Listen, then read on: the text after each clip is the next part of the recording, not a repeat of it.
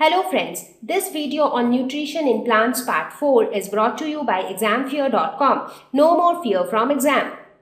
So now we are going to talk about the autotrophic nutrition in plants. So how do plants prepare their own food?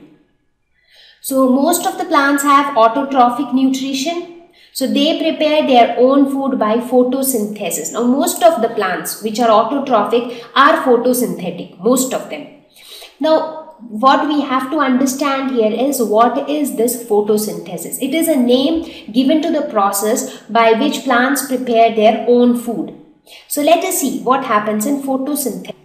So let us just try to break this word. Photo means light. Synthesis, to synthesize something, that means to prepare something. So preparing food in presence of sunlight, and it also needs water with some other raw materials, but sunlight has to be present.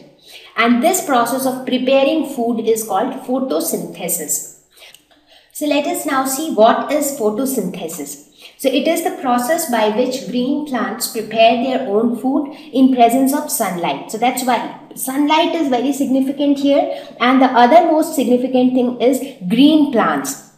So for photosynthesis to happen, why do we only talk about green plants? Is it that if the plants are green only then they can carry out photosynthesis?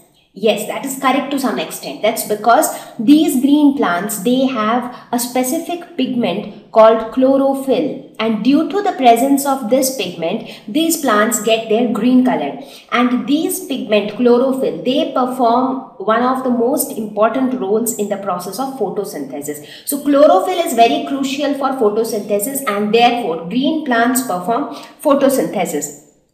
So where exactly this process of food preparation take place in a plant? Because a plant has different parts like roots, stem, leaves, flowers, fruits. So where exactly this process takes place?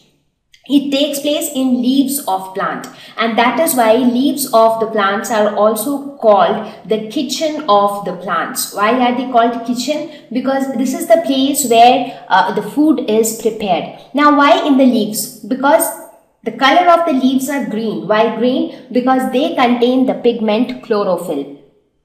So if you look at the structure of a leaf, this is how the leaf looks like. So you have these kind of structures in the middle of the leaf called the midrib and the veins. Now if you try to observe more closely the structure of a leaf, so this is how it will look like from inside. So basically the thickness of the leaf, this much thick it is, which is very less.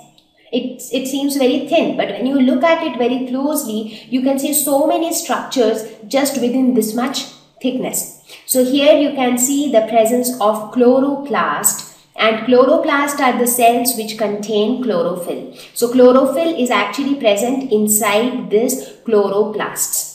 So due to the presence of chlorophyll in the leaves perform photosynthesis, and then the food which gets prepared as a result of photosynthesis, that gets transported to different parts of the plants.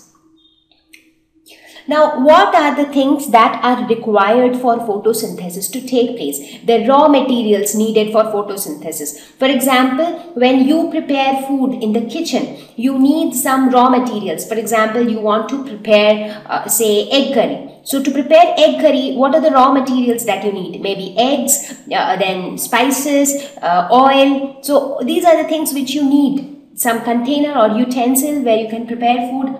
So those are the raw materials needed for preparing egg curry. Similarly, for plants to perform photosynthesis, they also need certain raw materials. So what are they? So the basic requirements for photosynthesis, the first thing is chlorophyll, because chlorophyll is very important. It actually helps in absorbing the sunlight, and then it helps in the process of preparing food. Sunlight. Without sunlight, it cannot happen. So that is why the name itself has photo, which means light. Water. Again, without water, nothing can happen. If you stop watering your plants, the plants eventually die. That's because when there is no water being made available to the plant is actually not getting a raw material for photosynthesis. So photosynthesis is not happening properly, and therefore after some time, the plants start to starve and it dies. Carbon dioxide. So it is another important input for photosynthesis, and that is why plants take in carbon dioxide. So you would have heard people saying that you should grow a lot of plants in your vicinity. That's because human beings take in oxygen during breathing and they give out carbon dioxide, and that carbon dioxide is taken up by the plants.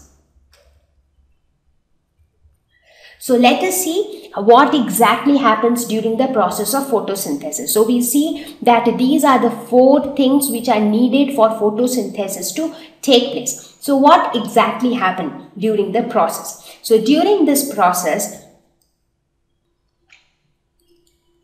the carbon dioxide and water.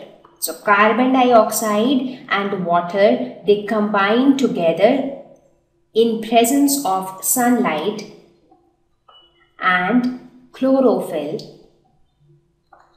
and what is formed? And they form carbohydrates. So where did we hear about carbohydrates before this? While we were talking about the nutrients. And a lot of energy is also released during the process, and along with this, oxygen is also released.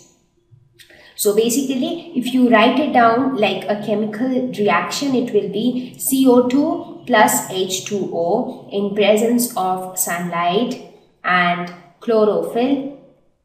It forms carbohydrates. So the simplest carbohydrate is glucose, which is C6H12O6. So glucose is a carbohydrate plus oxygen plus a lot of energy. So this is the reaction that takes place during photosynthesis.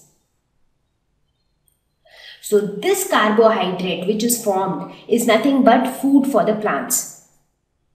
Now the question that might arise in your mind is, and also from this equation you get to know that plants take in carbon dioxide and they give out oxygen. The question is, this food which is being prepared, that is the carbohydrate or the glucose, where is it stored in a plant? Because they are produced in the leaves. So where do they store it, and how the other parts of the plant receive it? So the food which is prepared is stored in the form of starch. Now the food is prepared in the form of glucose. So glucose is a carbohydrate. So it is a simple carbohydrate. But this glucose is stored. So during photosynthesis, as I said, oxygen is released. Correct? So the glucose which is obtained during photosynthesis, that gets converted into a polysaccharide, that is again a carbohydrate called starch. So basically starch is like a polymer. It contains multiple units of monosaccharides. So each of this unit is a simple sugar. So multiple units of simple sugar together form a starch. Now this starch is stored in the leaves. Now presence of starch in the leaves prove that photosynthesis had taken place. And this starch, it remains just stored, and whenever energy is needed by the plant, the starch is used up as and when needed. So this is the form in which the food is stored in plants. So the food is prepared in the form of glucose, but then the glucose gets converted into starch, and then starch is stored in the leaves. Thank you. Please visit www.examfear.com to watch more educational videos with a better experience. Please do not forget to like and subscribe to our YouTube channel for latest updates. Thank you once again.